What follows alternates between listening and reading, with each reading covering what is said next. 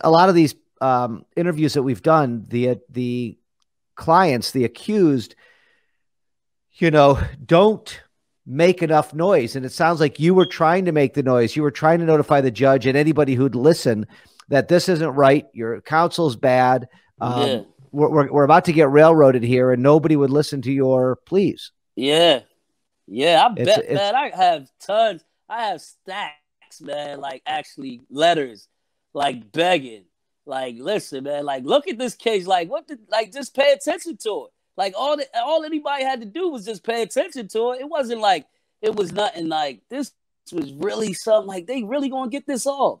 Like, they really snuck and got this off. A 2-day double murder trial with one witness, with one lady that just come in there high and everything. Like, she didn't even have no regard for the courtroom when she came in there. They had her in the hotel for 2 days.